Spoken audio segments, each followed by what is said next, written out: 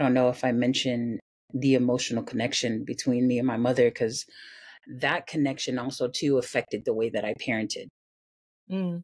So my mom was emotionally unavailable. And like you said, we have to understand where they come from in order for us to have some type of empathy. And as you mentioned earlier, we do have, or there will be opportunities for us to adjust ourselves to the society that we live in now in order to create more of a dynamic between us and our children.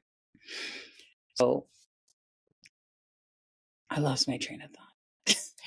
You want to talk to me about why you wrote the book? Yes, Yeah, yes, yes, yes. Sorry, yeah, thank you. yeah, yeah. So it was the dynamic that was occurring between me and my 14-year-old, that I couldn't marry the culture of how I had grown up with how she was trying to explain how she wanted to connect with me as a parent. And because she gave me so much pushback, I really had to look at myself Mm. and figure out how this dynamic would work.